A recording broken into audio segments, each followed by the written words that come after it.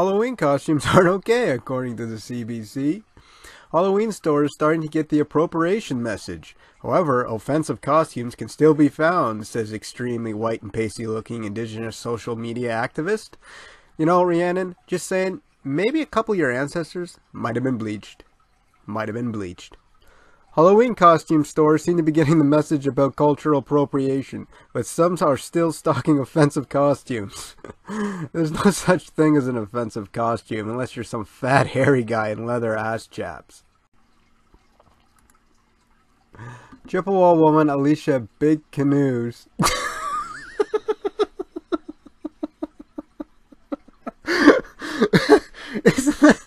isn't that the name of a porn site as well? That Indian woman has some big canoes. Social media campaign, I Am Not a Costume, has been spreading awareness for several years about how costumes depicting indigenous stereotypes during Halloween negatively affect First Nations, Métis, and Inuit people. Well, if you want to stop this stereotype, I don't think the best name for your social media campaign is Big Canoes. Okay, let's check out this I'm Not a Costume hashtag. Oh yeah, I can see people are taking this real seriously. I can see why it's not trending. I feel a bit anxious around Halloween, especially knowing that children see these images of First Nations, Inuit, and Métis children still see themselves being romanticized in these costumes, she said. The horror of being romanticized. Some costume stores are doing their best to make sure their costumes are inclusive and don't appropriate from indigenous and other cultures. Well, that's not very inclusive now, is it? People want Pocahontas costumes. People want Mexican ponchos. People want stuff that really isn't appropriate. Mexican ponchos aren't appropriate? You're a lunatic. People need to realize that this is in fact culture, not costume, Sam B said. I think it's really important that people do not wear for a costume or for fun something that is from a culture that is not their own, because it dehumanizes that culture, she added.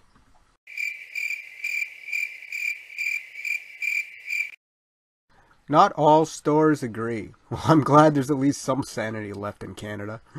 In Peterborough, Ontario, a staff member from the local costume shop K&C Costumes confirmed by phone the shop carries Native American costumes for men, women, and children. The monsters. CBC called another store in Vancouver to inquire whether it was stocking Indigenous costumes. We sell everything. We're a costume store, said the manager of the Vancouver costume store.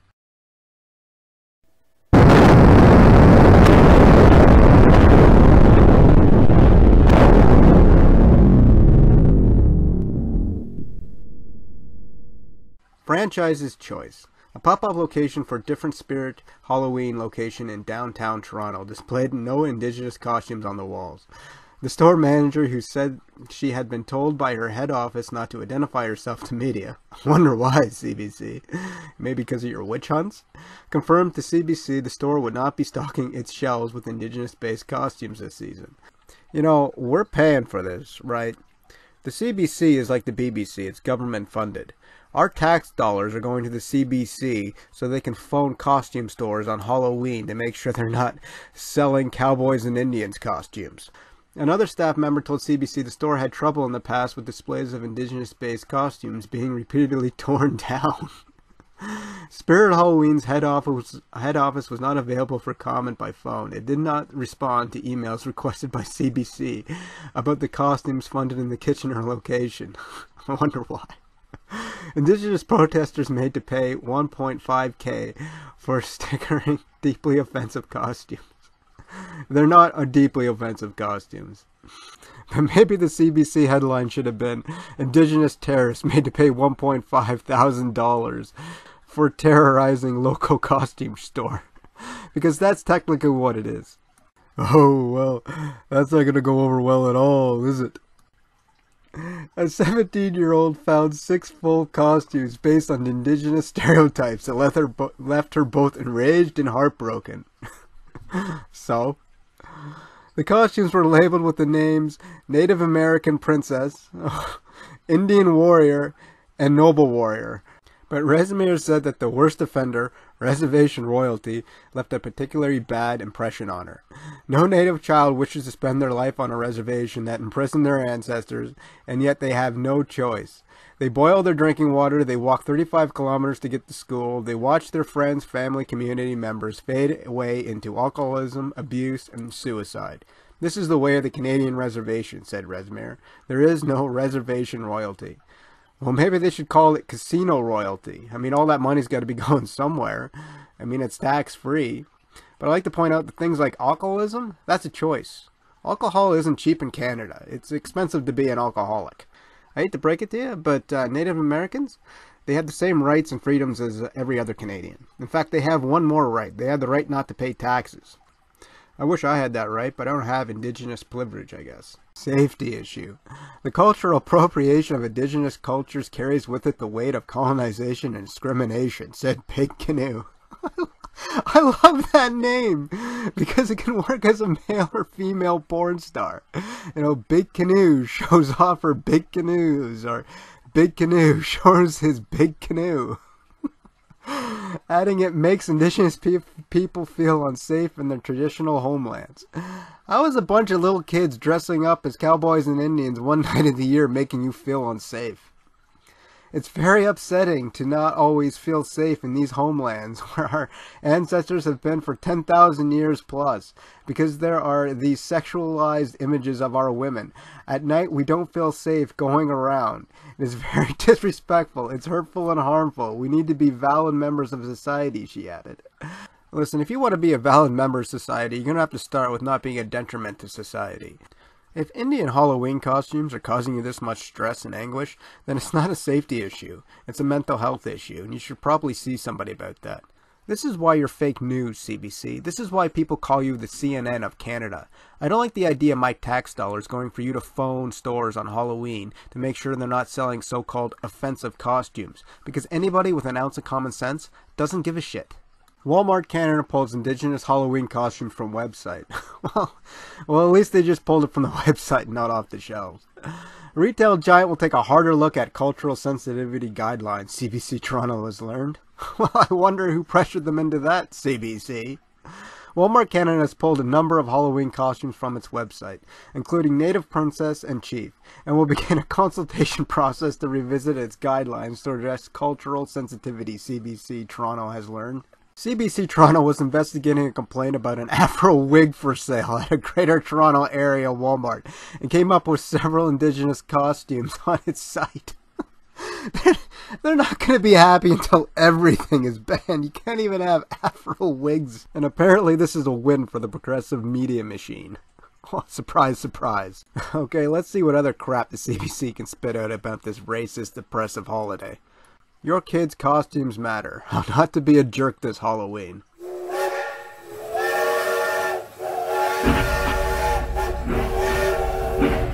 But the topic of costumes and appropriation is a heated one in Canada conversation. Well, it shouldn't be. With many parents asserting the rights for their kids to dress however they want. Well, that is their right. It's not illegal, nor it should be, to wear a Pocahontas costume. These debates are exacerbated by costume shops that sell afros and headdresses as costumes. There's nothing wrong with that. And by mega companies like Disney, whose beloved film characters often become any given year's costume of choice. Well, that's because Disney is racist. So here are 7 things I'd urge you to consider when you costume shop this October. Okay. What is cultural appropriation? You know, you idiots do realize you can't have multiculturalism and cultural appropriation in the same society, right? I mean, they'll work against each other. When we talk about cultural appropriation at Halloween, it might be helpful to think of it as cultural misappropriation. It's when we pick and choose elements of a certain culture to suit our needs, in this case, wearing them as a costume. This is especially problematic when white people borrow from people of color. The reason why it doesn't work both ways, of course it doesn't, because you're a racist. It's because white people are not discriminated against for our hair, our clothes, and our skin. We're not? Unless, of course, you're applying for a job at the CBC.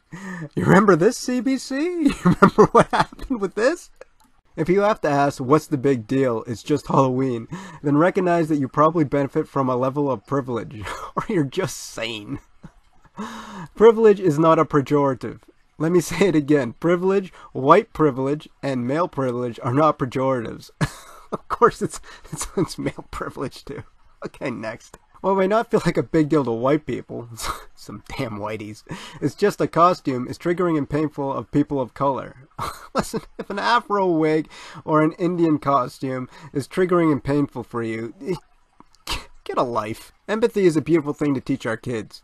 In my opinion, so let's treat it as fact, empathy is the most important emotion of all emotions. Put yourself in your fellow Canadians' shoes. There are indigenous communities in this country that have gone without clean drinking water for years. Well, move. Is it any wonder that they are dismayed, saying their culture misappropriated for the purpose of fun one night of the year, when they're ignored by the same people the remaining 364? Yes, for the same reasons that somebody dressing as Benjamin Franklin isn't going to get offended. If you truly want to honor the culture of indigenous people, roll up your sleeves politically, become an advocate and an ally, and put away the costume headdress. No. Being sensitive and politically correct are still good things. Being politically correct has never been a good thing. Donald Trump-style politics has of late labeled political correctness and sensitivity scourges of society. Well, he's right on that one. But until we live in a post-racial utopia, I am scared to death of your post-racial utopia. It's probably going to look like something like George Orwell's 1948. I'll take political correctness and sensitivity every time. I bet you will, you crazy lunatic. That doesn't mean we should shut down conversation or that we're aware. That doesn't mean we should shut down the. That doesn't mean we should shut down the conversation or that we're adverse to different ideas and political opinions.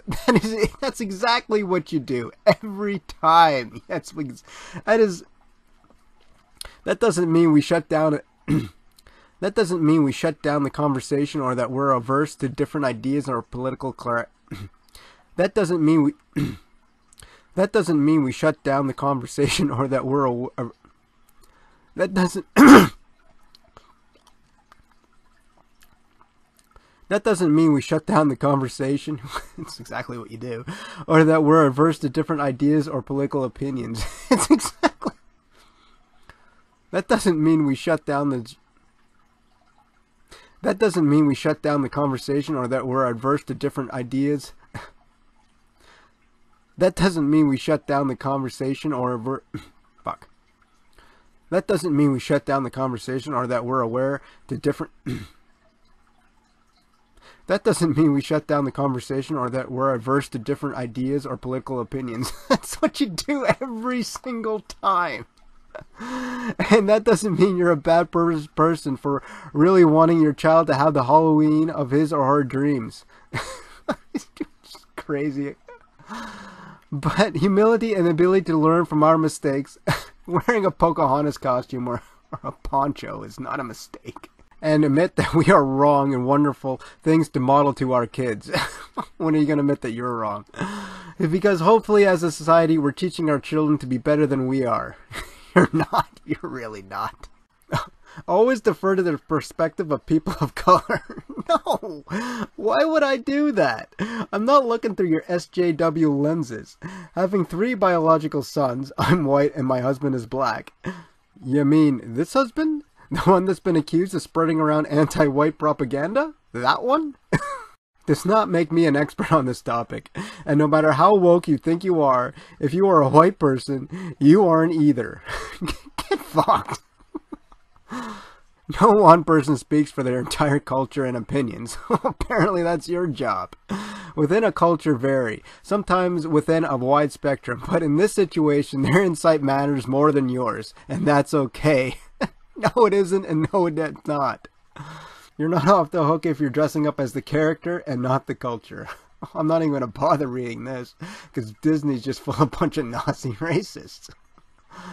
When in doubt, just don't. Well, I'm going to extend the same advice to you next time you want to write an article.